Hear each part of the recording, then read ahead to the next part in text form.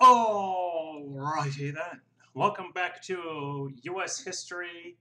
Oh my gosh, I just realized that I recorded my world history lecture just right before you guys, and I just realized that I opened with saying welcome back to U.S. history. So hopefully they didn't stop watching. But welcome back to U.S. history, quarantine style. So I'll let you guys know that I'm recording this at 6:44 p.m. on Monday the 30th. I do hope to have this lecture up by tonight. I mean, I should without a doubt, but certainly by tomorrow morning. And I just want to let you kind of guys know what has happened this afternoon. This afternoon, Governor in Arizona, Governor Doug Ducey, extended a shelter-in-place restriction that was going to take effect tomorrow, Tuesday, the 31st at 5 p.m., I believe. 5 p.m., I think, 9 p.m., something like that. It's tomorrow evening. And so basically, from that, it doesn't seem like a whole lot is going to change. So essentially, essential services. Boy, those are some repetitive sentences there, at least repetitive words. Essential services must remain open, of course. So grocery stores, gas stations, doctors' offices, hospitals, banks, those kind of like always have to stay open. So those are not affected. Then there are some other things that are being closed. Like certainly they're just closing down all restaurants, all bars, that kind of thing. So one of the things that I don't know if you guys know about this, I saw a stat today in Maricopa County, which is the largest county in Arizona. It's one of the largest counties by land in the country. 35% of the infected with coronavirus are between the ages of like 25 and 40. And it's like, why? But it's because so many people are still our age, your age, my age, you're a little bit younger than that generally, but still, I mean, you guys are still going out. And you're still going, congregating with bigger groups of people and not really paying attention to these requests of self-isolation and social distancing. So, the governor finally, I think it should have taken place 2 weeks ago, 3 weeks ago, maybe even, but the governor has finally instituted this, and there we go. So I do want to just say, I believe that I forgot to put a meme up for us on the last lecture, but I do want to show you, I actually found 5. I found 5, they're very short, but these are memes, tweets, and then an Insta post, or Facebook post. So here is day 1 of shelter in place, and then there's day 15. With the family. So I just think it's kind of funny. It's actually a little sad, too, when you think about it. By the way, the picture, that's Jack Nicholson, or Jack Nicholson, that's from the movie The Shining. So you've got time to watch that movie. Now, it's from the 70s. It's one of, the most famous thrillers, horror movies in American history, American movie history, certainly. So I highly recommend you watching that if you've never seen it. Again, you've got the time. So here's one told to shelter in place, already in bed, goes back to sleep. I like to think that he is drinking root beer. He's also got such angry eyes. Like that look, that's like such an angry look. It's kind of funny. Now would be a hilarious time to go on Yelp giving everyone 0 stars for being closed. That's me. I do not recommend it, but I did think that tweet was funny. And then the people who give out free hugs must be devastated right now. That is true. I've always found free hugs to be creepy. I've never accepted a free hug. I'm happy by myself. I'm also happy with not being touched. So I don't need any free hugs, but it is true. I think it's funny. And then finally, 2 guys walk into a bar. Nope, it's closed. Good.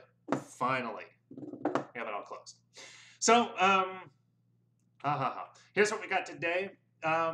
What I like to do a couple times a semester, at least I like to do once, is I like to share a bunch of real life stories, kind of things that you don't get taught generally when you learn about a subject. And for the civil rights unit here, I thought this was the perfect time to add some short stories in. So I don't know what the clock will say. I don't know how long this was until it's finished. So you will know, but you can see though that it is a bit shorter, I'm sure. At least I assume so, because I've just got some short stories. Normally I would read these to you guys in person, and then we'd discuss each of them afterwards, but we're not going to do that. In fact, you don't even have any what say yous. You need to just find the 3 secret words, and that will be your participation. Now, I will give you guys a little bit of a hint. In terms, I keep saying like, oh, you've got the time. Well, we do. We have a lot more time on our hands. We still have a lot of work to do. We're so close, you guys, to being done. But we have a lot more work to do. And one of the things that I have been doing with my little bit of free time, I haven't had a lot, honestly, but I bought about 6 months ago the PlayStation Mini. You guys know that I'm a bit of a gamer, that I love playing video games. So I bought the PlayStation Mini a while back, but I bought it after I had researched and found that it could be hacked to add more ROMs to it, so you can get more games on it. It comes with like 20 or 25. It has been sitting in a box. I know you can't see my hand, but it's been sitting in a box on the floor 2 feet from me. I mean, like, that's where it was sitting for the last 6 months. So finally, my son, Benjamin, who was like 6 years old, he's been like, when are you going to set this thing up, Daddy? And I'm like, I'll get to it when I get to it. And finally, I'm just making the point to get to it. So I'm adding all those ROMs, which got me thinking, like, oh, maybe my theme for this week could be video game based. So my 3 secret words for this week, for this lecture, is video game based. I'm not going to give you any greater hint than that, but you'll catch it. And then after you present the secret words, I just ask you for fun. So the presenting the secret words is the participation points, but I then ask you for fun. What is the theme? So I always come up with a theme. This one I think could be pretty easy. I can tell you that the last one was pretty hard. The theme that I gave, it might seem kind of easy, but it's actually a really hard thing. Now, don't worry, you don't lose points if you get the theme wrong at all. That's just the fun part of it. But watch for our first lecture next week, and I will tell you what the themes were specifically after I've already locked your participation points. Which, by the way, remember, these must be turned in by Friday at midnight. I will not accept on Saturday or Sunday. We have 5 days, and I'm going to get this, a little over 4 days to get these lectures watched and listened to get those secret words into my email inbox. And that is the last thing before we start. I know I said in the very first lecture, send me a doc. You don't have to send me a Word doc. Please just write the email with the secret words and just send it. It's a lot faster for me to grade. So if you don't mind, do not send for the what's they use in the future. Again, we don't have any what's they use today. But for the what's they use in the future and for the secret words, don't send them to me in doc form. Send them to me and our IA. So if your IA is Matthew Garcia or Kevin Miller, send it to us in straight up email. That's just a lot easier to get to. So all of that out of the way, here are our short stories. So this one is called Liars Don't Qualify. And I'll tell you what, all the pictures are on the right side, so I'm going to move me right there. How is that? All right, so this one is called Liars Don't Qualify. Will Harris sat on the bench in the waiting room for another hour. His pride was not the only thing that hurt. He wanted... Oops. Okay, we're good. It's just my screen. He wanted to call them and get him registered so he could get out of there. Twice he started to go into the inner office and tell them, but he thought better of it. He had counted 96 cigarette butts on the floor when a fat man came out of the office and spoke to him. What do you want, boy? Will Harris got to his feet. I came to register. Oh, you did you? Yes, sir. The fat man stared at Will for a second, then turned his back to him. As he turned his back, he said, Come on in here. Will went in. It was a little office and dirty, but not so dirty as the waiting room. There were no cigarette butts on the floor here. Instead, there was paper. They looked like candy wrappers to Will. There were 2 desks jammed there, and the bony little man sat at one of them, his head down, his fingers fumbling with his papers. The fat man went around the empty desk and pulled up a chair. The bony man did not look up. Will stood in front of the empty desk and watched the fat man sit down behind it. The fat man swung his chair around until he faced the little man. Charlie, he said. Yes, Sam? Charlie said, not looking up from his work. Charlie, this boy here says he's come to register. You sure? You sure that's what he said, Sam? Still not looking up. You sure? You'd better ask him that again, Sam. All right, Charlie, all right. I'll ask him again, the fat man said. He looked up at Will. Boy, what you come here for? I came to register. The fat man stared up at him. He didn't say anything. He just stared, his lips in a thin line, his eyes wide open. His left hand searched behind him and came up with a handkerchief. He raised his left arm and mopped his face with the handkerchief, his eyes still on Will. The odor from under his sweat-soaked arm made Will step back. Will held his breath until the fat man finished mopping his face. The fat man put his handkerchief away. He pulled a desk drawer open, and then he took his eyes off Will. He reached into the desk drawer and took out a bar of candy. He took the wrapper off the candy and threw the wrapper on the floor at Will's feet. He looked at Will, and he ate the candy. Will stood there and tried to keep his face straight. He kept telling himself, I'll take anything. I'll take anything to get it done. The fat man kept his eyes on Will and finished the candy. He took out his handkerchief and he wiped his mouth. He grinned. Then he put his handkerchief away. Charlie, the fat man turned to the little man. Yeah, Sam? He says he come to register. Sam, are you sure? Pretty sure, Charlie. Well, explain to him what it's about. The bony man still had not looked up. All right, Charlie, Sam said, and he looked up at Will. Boy, when folks come here, they intend to vote, so they register first. That's what I want to do, Will said. What's that? Say that again? That's what I want to do. Register and vote. The fat man turned his head to the bony man. Charlie? Yeah, Sam?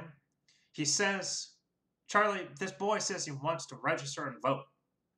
The bony man looked up from his desk for the first time. He looked at Sam, then both of them looked at Will. Will looked from one of them to the other, one to the other. It was hot, and he wanted to sit down. Anything. I'll take anything. The man called Charlie turned back to his work, and Sam swung his chair around until he faced Will. You got a job, he said. Yes, sir. Boy, you know what you're doing? Yes, sir. All right, Sam said. All right. Just then, Will heard the door open behind him, and someone came in. It was a man. How you all? How about registering? Sam smiled. Charlie looked up and smiled. Take care of you right away, Sam said, and then to Will, Boy, wait outside. As Will went out, he heard Sam's voice. Take a seat, please. Take a seat. Have you fixed up in a little bit. Now, what's your name? Thanks, the man said, and Will heard the scrape of a chair. Will closed the door and went back to his bench. Anything. Anything. Anything. I'll take it all. Pretty soon, the man came out smiling. Sam came out behind him, and he called Will and told him to come in. Will went in and stood before the desk. Sam told him he wanted to see his papers, discharge, high school diploma, birth certificate, social security card, and some other papers. Will had them all. He felt good when he handed them to Sam. You belong to any organization?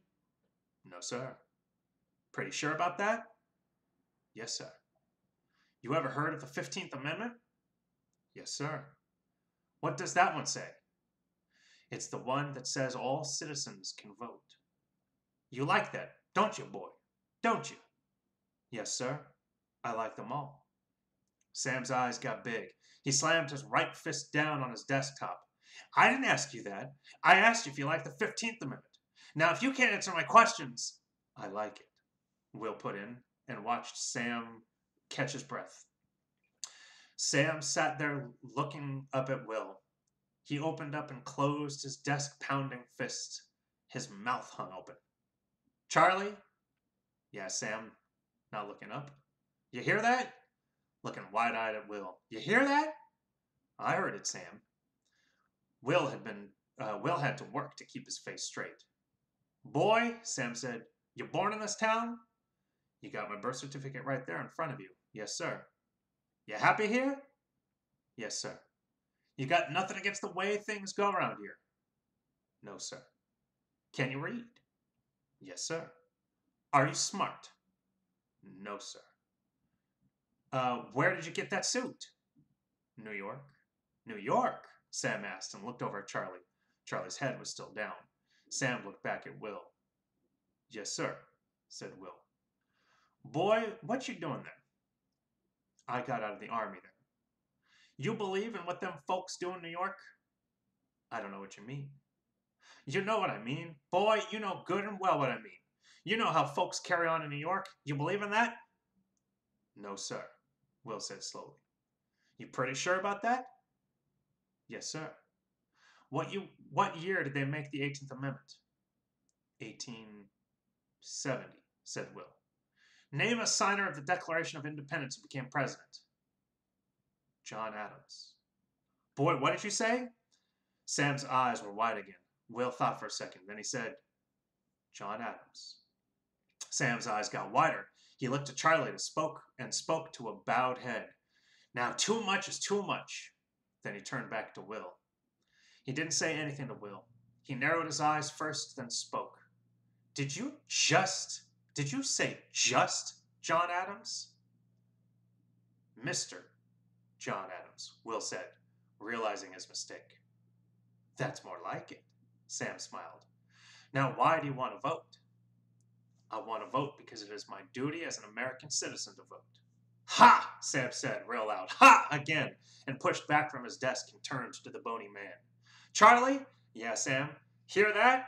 I heard, Sam. Sam leaned back in his chair, keeping his eyes on Charlie. He locked his hands across his round stomach and sat there. Charlie? Yeah, Sam. Think you and Eleanor be coming over tonight? Don't know, Sam, said the bony man, not looking up. You know Elnora? Well, you know Elnora? Well, you welcome if you can. Don't know, Sam. You ought to if you can. Drop in, if you can. Come on over and we'll split a corn whiskey. The bony man looked up.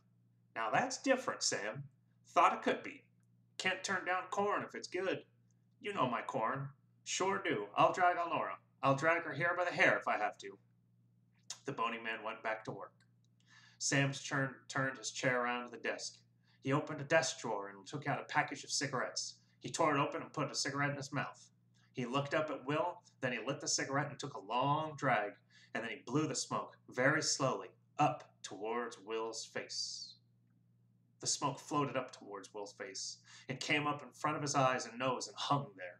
Then it danced and played around his face and disappeared. But Will didn't move. He was glad he hadn't been asked to sit down. You have a car? No, sir. Don't you have a job? Yes, sir. You like that job? Yes, sir. You like it, but you don't want it. What do you mean? Will asked. Don't get smart, boy, Sam said, wide-eyed. I'm asking the questions here. You understand that? Yes, sir. All right. Be sure you do. I understand. You a communist? No, sir. What party do you vote for? I wouldn't go by parties. I write about the men and vote for a man, not a party. Ha! Sam said, and looked over at Charlie's bowed head. Ha! He said again, and turned back to Will. Boy, you pretty sure you can read?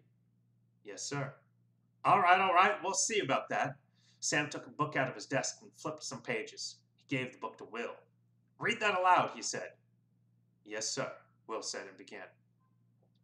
When in the course of human events it becomes necessary for one people to dissolve the political bands which have connected them with another, and to assume among the powers of the earth the separate and equal station to which the laws of nature and of nature's God entitle them, a decent respect to the opinions of mankind requires that they should declare the causes which impel them to this separation.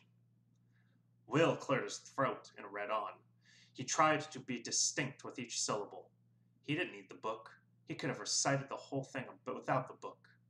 We hold these truths to be self-evident, that all men are created equal, that they... Wait a minute, boy, Sam said. Wait a minute. You believe that?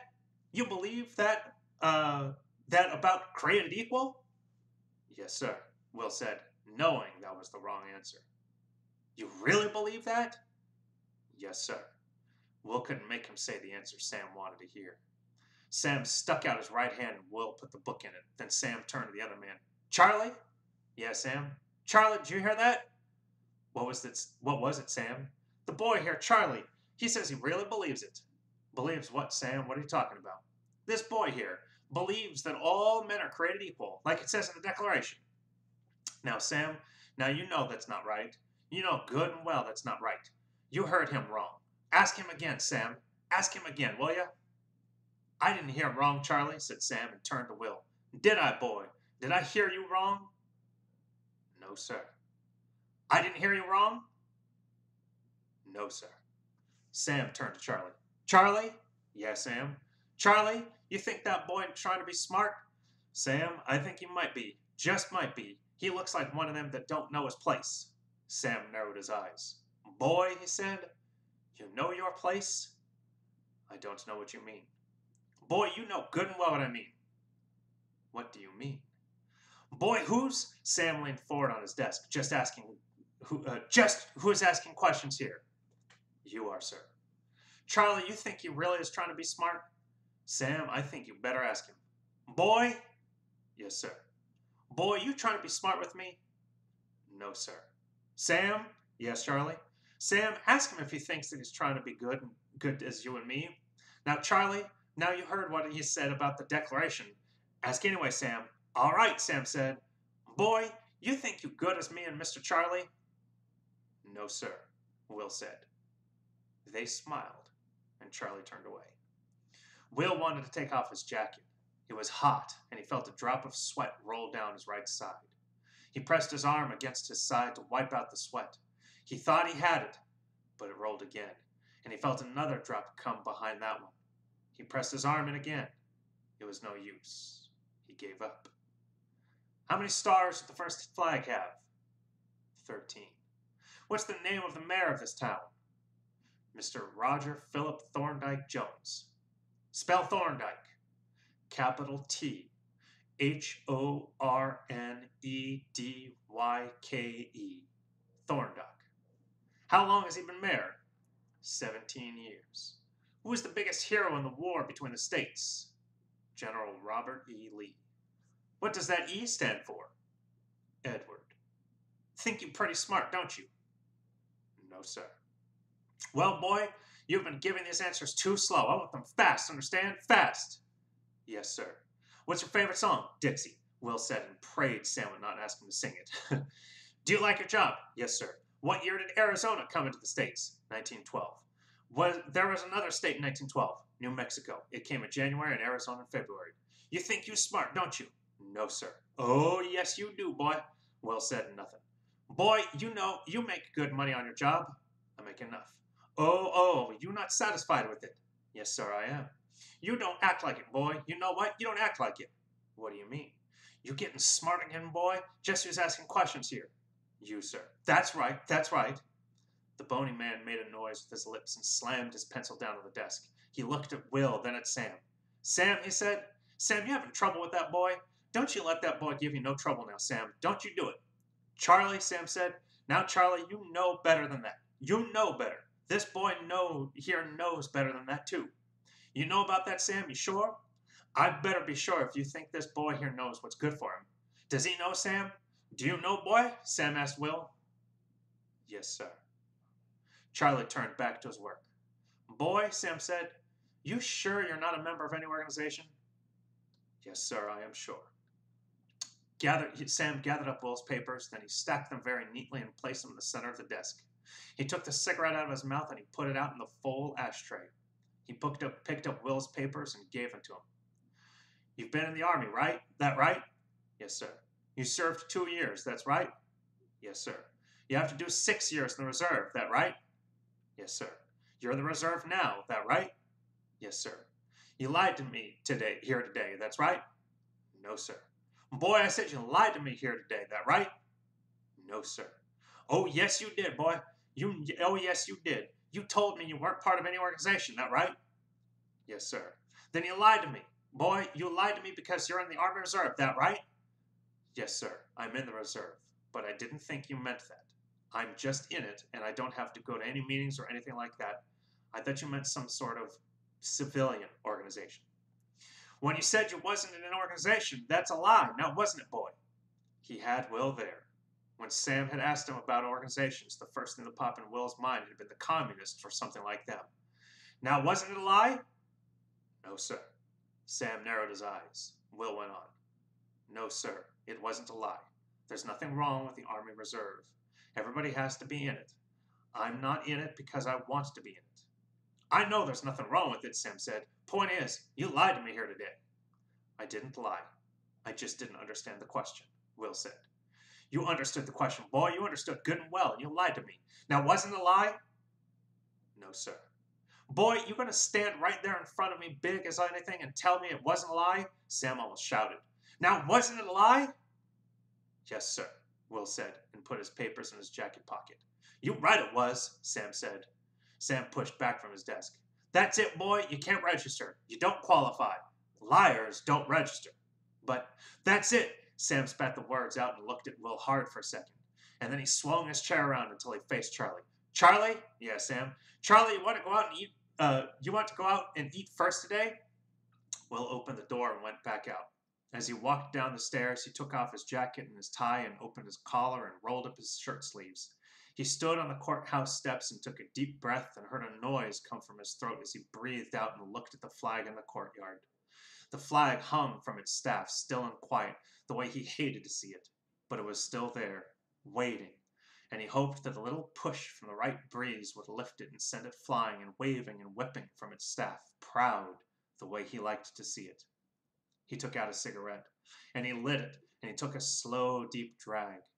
He blew the smoke out. He saw the cigarette burning in his right hand, turned it between his thumb and forefinger, made a face, and let the cigarette drop to the courtyard steps. He threw his jacket over his left shoulder and walked on down to the bus stop, swinging his arms. So that's called Liars Don't Qualify. Obviously, the don't qualify to register, and obviously the lie was not a lie, but it was just that much. The registrars would take anything to be able to keep a black person from voting. All right, that is by far the longest one, which is why I opened with it. The rest of these are much shorter. This one is called My Grandma's Stories by Willie Anderson of Carmel, Indiana. This is actually like a true story. I got from an interview. Growing up as a little boy in my native city of Gary, Indiana, I would often sit at my grandmother's knee and help her with my grandfather pick peas and clean fish. Sitting with my elders doing chores was a Saturday ritual where everybody would tell jokes and talk about politics and family issues. One Saturday afternoon, a news flash came over the radio about the 10th anniversary of the Freedom March in Washington, D.C. And just like that, everybody got real serious. I asked my grandparents to explain the Freedom March and why everyone's attitude suddenly changed. My grandmother was the first one to speak up. She said, "Well, baby, the Freedom March was a march that was organized by Dr. Martin Luther King Jr. and other organizations so that black people could receive equal treatment." She stated that growing up in the South back in those days was a different time. Black people were treated with scorn and contempt. That's when I asked my grandmother what was her life like growing up in the South and whether she participated in the civil rights movement. My grandmother, Mrs. Eloise Taylor, told me about her role in the civil rights movement. She was born in Uniontown, Alabama, and was raised in the Jim Crow era. My grandmother was denied a quality education and the basic rights of a human being. Her everyday lifestyle and the lifestyle of other African Americans were filled with fear and a sense of being considered a second-class citizen. She was determined at an early age to be treated with dignity and respect by her white neighbors, but because of current laws and sharecropping, she was forced to drop out of school. My grandmother moved to Gary, Indiana to avoid the drama in the South, only to find out that racism was being practiced in the northern states as well. She was determined to be a fighter in the second wind of the civil rights movement. The civil rights movement had been fought in the United States since slavery was abolished, but the movement didn't get to full swing until Rosa Parks refused to give up her seat on the bus for a white patron. That act alone was the springboard that got national attention, not all the lynching, the firebombing, or the outright disrespect of an entire race of people. My grandmother was ready for action. She went back to her native Alabama and joined the Freedom Riders. One of the first marches she participated in was the Civil Rights March of Washington, D.C., where Dr. King delivered one of history's most famous speeches, the "I Have a Dream" speech. My grandmother got silent for a moment, and I could see the tears start to well up in her eyes. Then my mother told me that my grandmother would leave my mom and her siblings and my grandfather and ride down south with Dr. Martin Luther King Jr. and the rest of the Freedom Riders to rallies, sit-ins, boycotts, marches, voter registration drives, and funerals. My mother said that she and her siblings would watch the events on TV and sometimes they would be scared and cry. They would see the dogs biting the marchers and the police beating on people. Life for my family was very hectic during those times because people were getting killed. My mother said she didn't know when or if my grandmother would lose her life for the struggle. My mother told me that whenever my grandmother would come home, she would tell them everything that happened, and that what the news wouldn't or didn't show. My grandmother said that the march that she was most proud of was Selma to Montgomery March. She stated that the march from Selma to Montgomery was like taking a breath of fresh air. My grandmother would cry with pride every time she would see news clips of the march. She said that march was the most important march in world history since the Exodus from Egypt by our Hebrew ancestors. I asked her why that march was more important than the Civil Rights March on Washington, D.C. She looked at me and said with a sigh, "Well, baby, the March on Washington was a peaceful march, whereas the Selma March was full of hardships.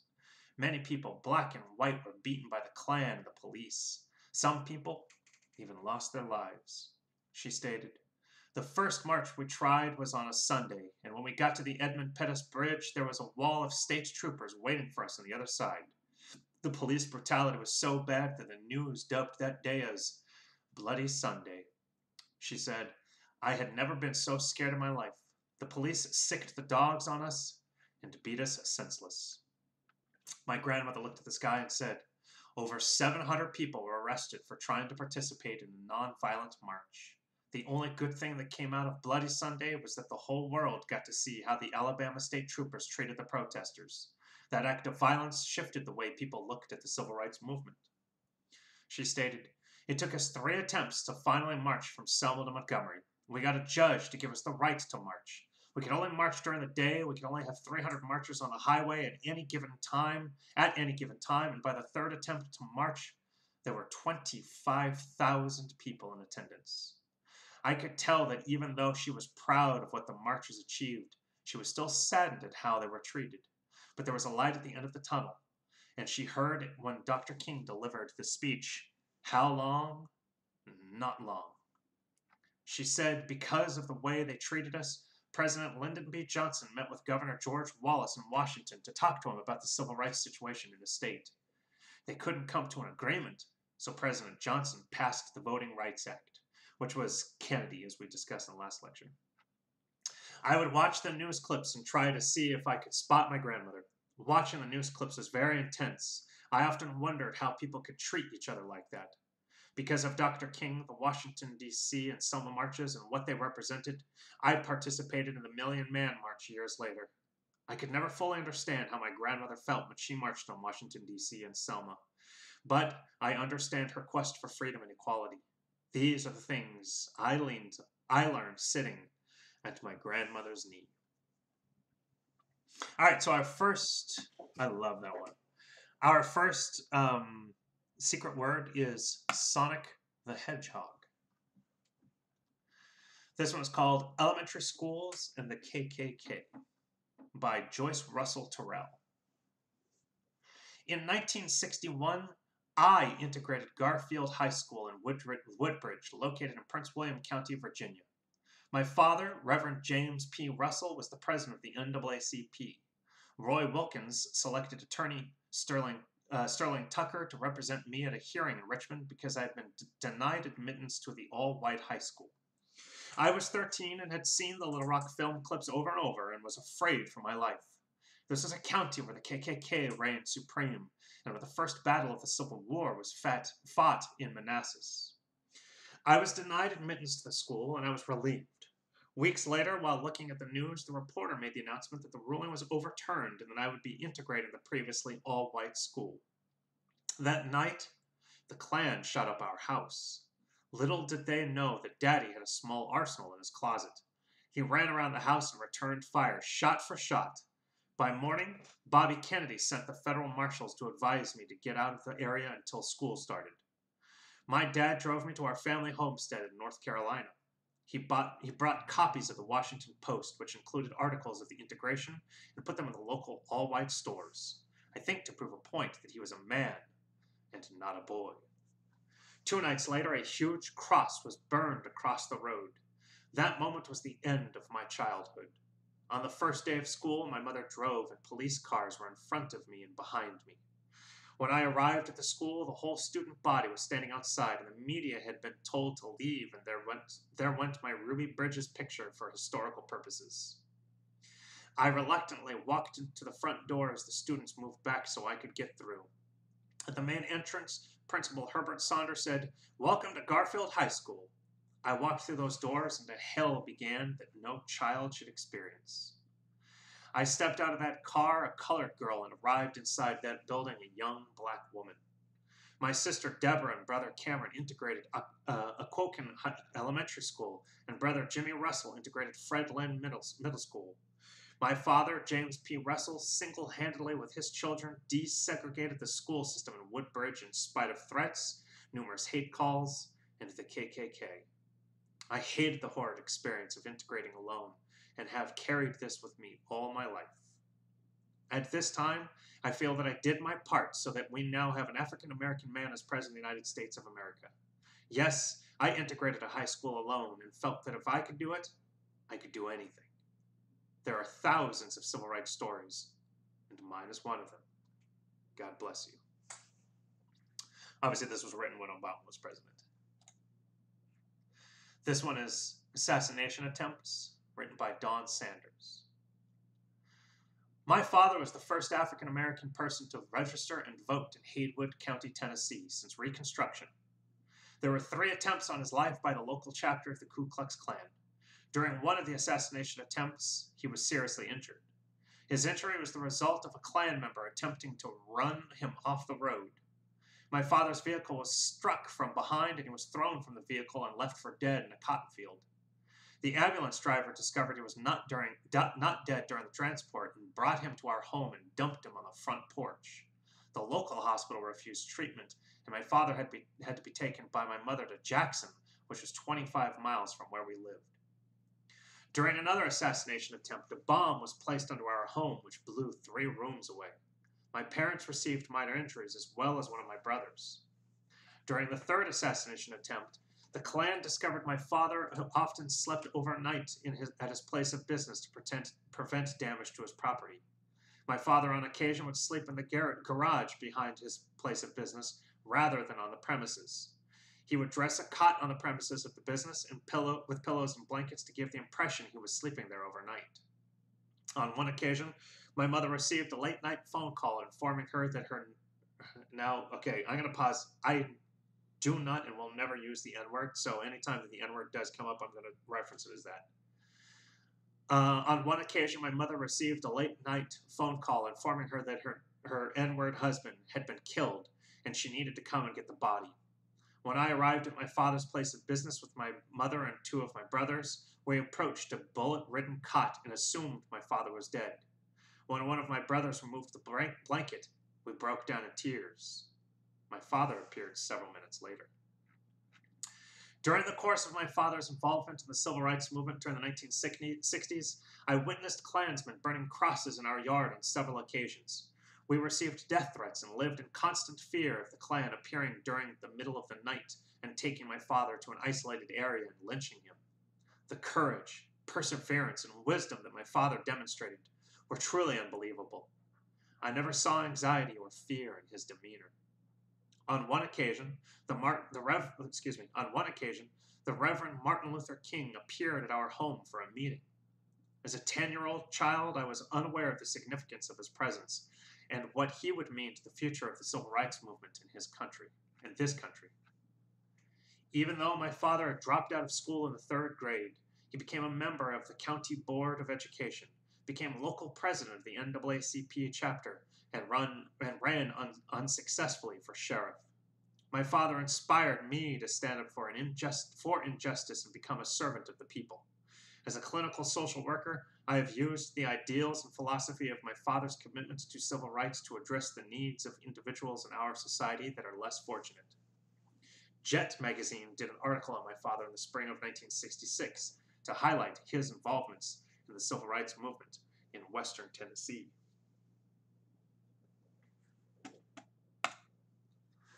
This one's called Easter Weekend. So I forgot to change the title when I copied this. So this one's called Easter Weekend. The room is packed. People are hugging each other and laughing. I can see how happy they are to see each other. I'm at the Student Nonviolent Coordinating Committee's spring conference. I've come to the conference because I want to volunteer for the Mississippi Summer Project. SNCC is recruiting students to go to Mississippi to work in voter registration and to freedom schools. I am here to learn more about Mississippi. People are coming onto the stage. They are men and women, former and current members of the Freedom Singers. They lead us in singing. Then one of them shouts, "What do you want?" We yell, "Freedom." "When do you want it?" "Now." "What do you want?" "Freedom." "When do you want it?" "Now." The room goes wild. We are clapping. We are stomping our feet. We are yelling, "Freedom, now." The room quiets. The chairman of SNCC comes to the podium. It is John Lewis. "Ladies and gentlemen, honored guests and my fellow warriors for freedom," he begins. "It is the hope of all of us that this conference will have some deep meaning for each of you. It is the fourth spring conference of the Student Nonviolent Coordinating Committee, and John reminds us of SNCC's founding in Raleigh, South Carolina in 1961, and of the freedom rides, sit-ins, and community struggles that have taken place. Then he turns to Mississippi and begins to talk about the conditions in Mississippi. People who have been killed. He talks about the congressmen and senators. In 1964, all but one of the representatives and senators from Mississippi have been in Washington for 20 years. That one of them has only been in Congress for 16 years. Since congressmen get power on committees according to how long they've been in Congress, Mississippi congressmen are some of the most powerful people in Washington. John reads descriptions of two lynchings that happened earlier in this century. Both occurred in Senator Eastland's district. In the first, it is Senator Eastland's father who leads the mob and determines how the couple, a man and a woman, will be tortured and then murdered. The mob cut out chunks of flesh with a corkscrew before burning the man and woman. He then goes on to read of a lynching that happened less than 20 miles from Senator Eastland's home. The mob burns this man slowly. It is horrible. The whites are so cruel. They are so sick. They cut off pieces of the man for souvenirs. Most do it after he dies, but one cuts off his ears while he is still alive. My mother and father believe ours is a good country. Yet I am sitting here listening to how Senator Eastland's father was a murderer. He was never tried or punished for the torture and lynching of that man and woman. I am hearing that Senator Eastland did nothing about other lynchings. I am hearing that Senator Eastland is chairman of the Judiciary Committee and probably the single most powerful person in Washington. How can this be a good country if this man, given what he represents, is the leader of our government? I can barely hear John as he continues. I am overwhelmed with the horror. I know there were lynchings, but I had never heard that women were lynched as well as men. I didn't know that people were cut up before being hung or burned. I didn't know that white people took chunks of flesh as souvenirs. I feel alone, so alone. I look down at my white hands. Then as John finishes his talk, I hear him say, "Today in 1964, in the state of Mississippi, you have a Negro voting population of more than 400,000. If they could vote, Senators Eastland, Stennis, and their counterparts in the House would be put out to pasture, and the biggest roadblock in the way of progressive legislation would be removed. That, I think, would be worth dying for." The Freedom Singers came back on the stage, and we began singing. We sing songs of freedom and struggle. We sing of courage and hope. We sing all the rest of the night. When we sing NSCC's theme song, "We Shall Overcome," we stand clasping hands, singing and swaying back and forth to the music. We are one living, breathing, hopeful group of men and women. When we sing the verse, "Black and white together," we sing, and I don't know the melody, "Black and white together, black and white together, black and white together now." And we raise our hands above our heads, and I look and see there are brown and black and white hands clasped together. I am no longer alone. Our second secret code is Mario. A bonkers story about Lucille Times. Lucille Times just wanted to get some dry cleaning done. She ended up a major part of forgotten United States history. Countless people stood up, marched, and resisted during the Civil Rights Movement. This is the story of one such woman so fed up with the BS that decided to do something about it. And the end is absolutely bonkers. It's June 15th, 1955. Lucille Times, a 33-year-old black woman living in Montgomery, Alabama, drove her Buick LeSabre to the dry cleaners.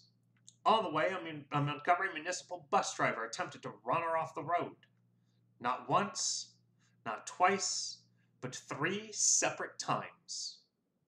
The bus driver got angry and tried to run me off the road and into a ditch, Times told Troy Daily, a newspaper. After the third attempt, Times pulled over. She hoped the bus would pass and she could carry on. Instead, the bus driver pulled up behind her and got out. Times got out of her car, too.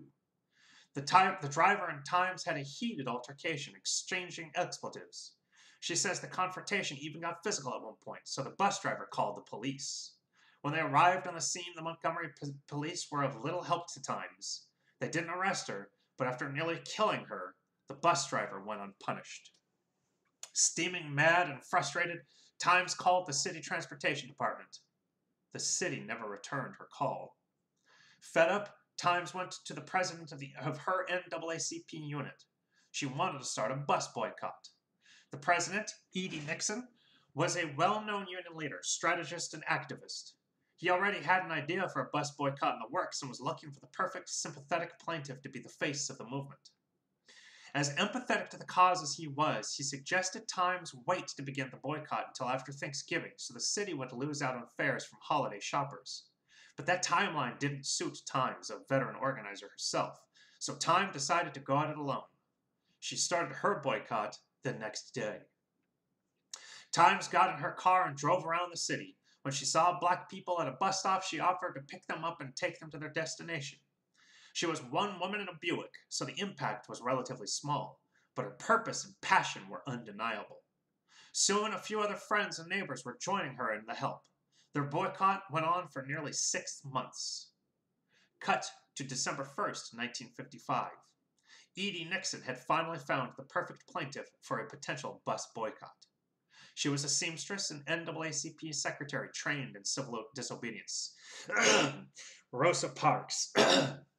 It literally says to read that, by the way.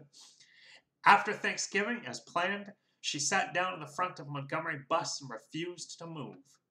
Parks's refusal and subsequent arrest triggered the official launch of the Montgomery bus boycott. E.D. Nixon got on the phone to find ministers and senior leaders in the church to help lead the effort. One person he called was Martin Luther King Jr.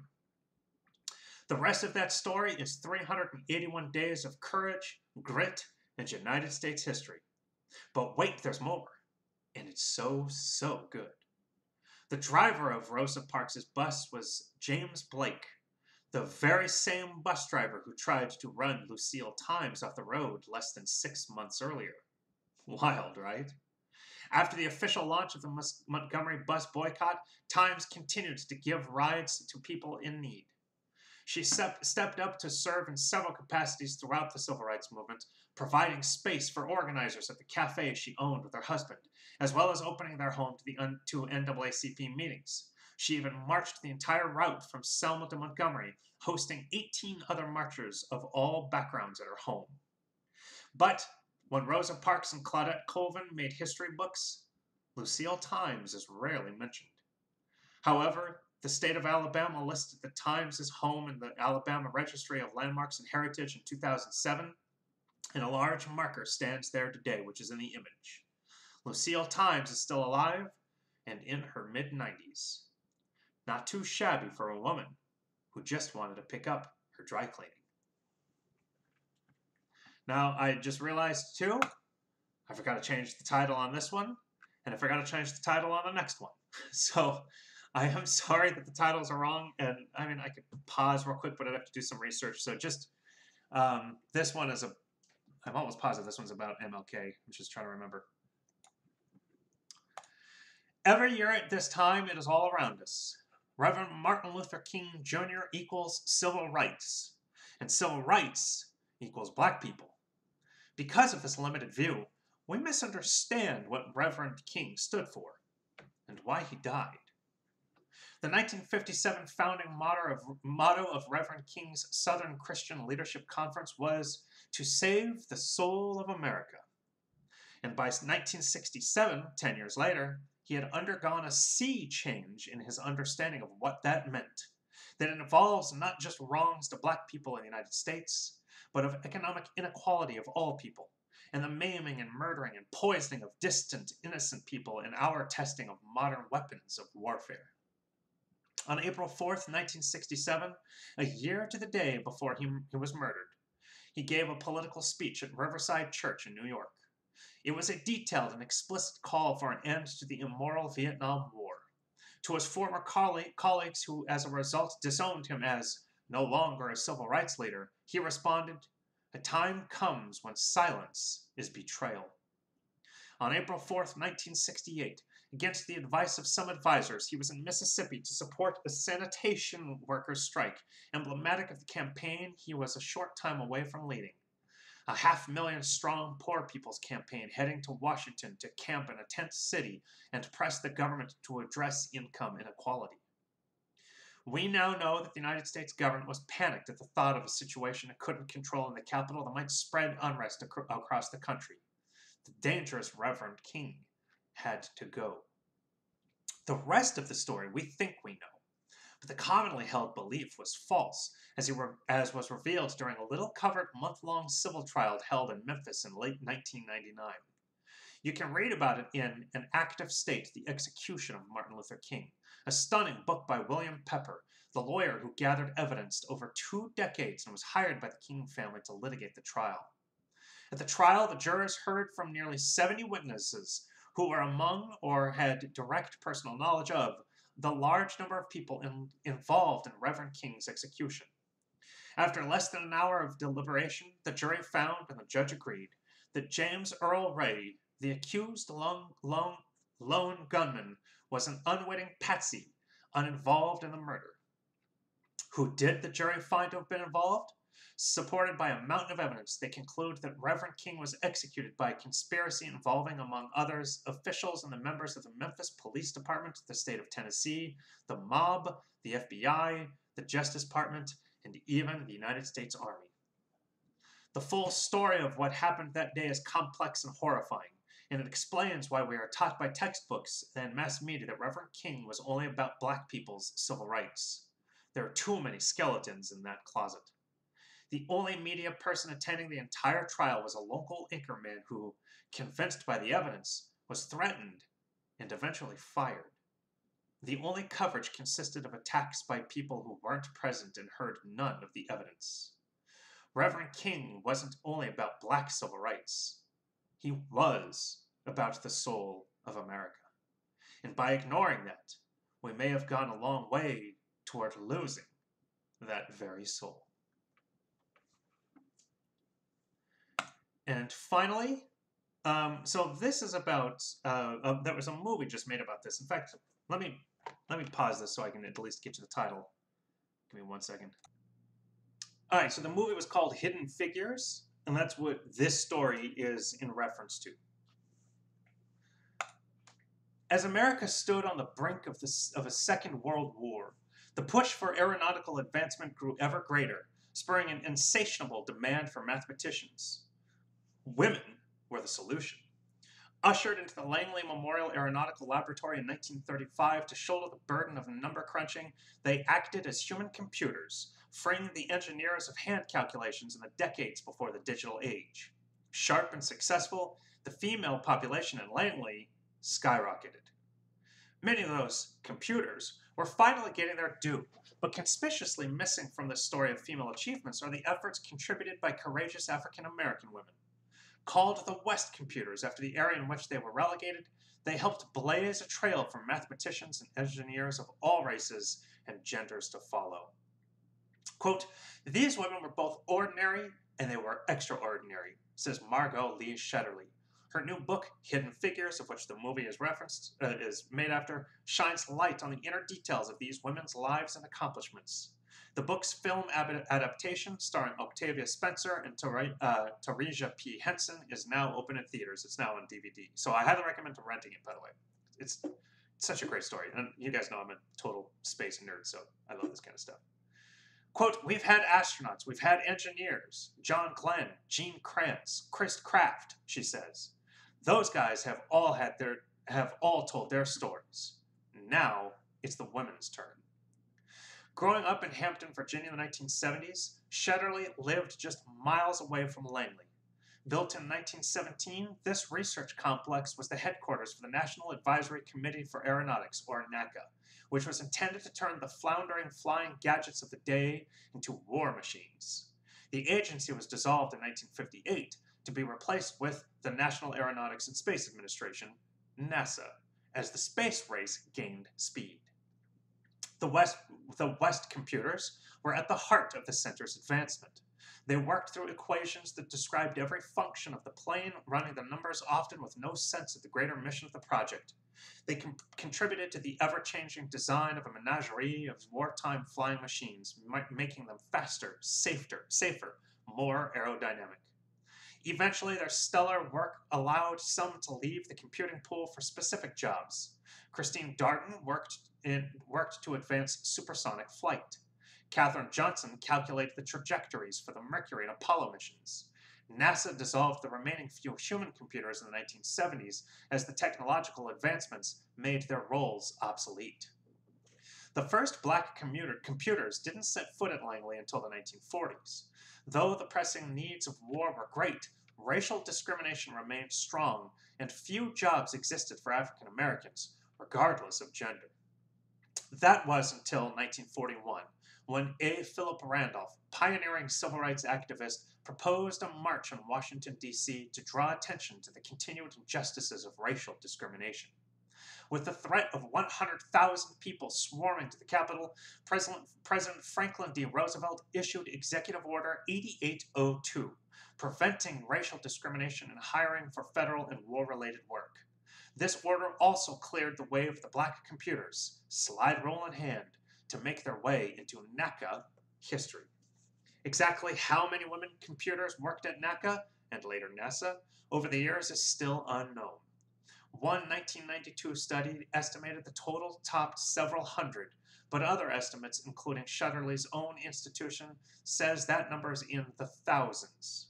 As a child, Shetterly knew these brilliant mathematicians as her Girl Scout troop leaders, Sunday school teachers, next-door neighbors, and as parents of schoolmates. Her father worked at Langley as well, starting in 1964 as an engineering intern and becoming a well-respected climate scientist. They were just part of a vibrant community of people, and everybody had their jobs, she says. And those were their jobs, working at NASA Langley. Surrounded by the West computers and other academics, it took decades for Shetterly to realize the magnitude of the women's work. It wasn't until my husband, who is not from Hampton, was listening to my dad talk about some of these women and the things that they have done that I realized, she says, that way is not necessarily the norm. The spark of curiosity ignited Shetterly, who began researching these women. Unlike the male engineers, few of these women were acknowledged in academic publications or for their work on various projects. Even more problematic was that the careers of the West computers were often more fleeting than those of the white men. Social customs of the era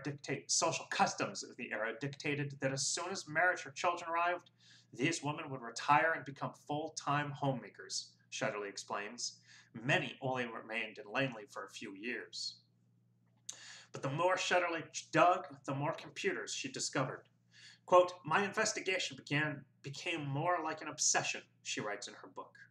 I would walk away any trail if it meant finding a trace. I would walk any trail if it meant finding a trace of one of the computers at its end. She scoured telephone directories, local newspapers, employee newsletters, and the NASA archives to add to her growing list of names. She also chased down stray memos, obituaries, wedding announcements, and more for any hint at the richness of these women's lives. It was a lot of connecting the dots, she says. I got emails all the time from people whose grandmothers or mothers worked there, she said. Just today, I got an email from a woman asking if I was still searching for computers. She had worked at Langley from July 1951 through August 1957.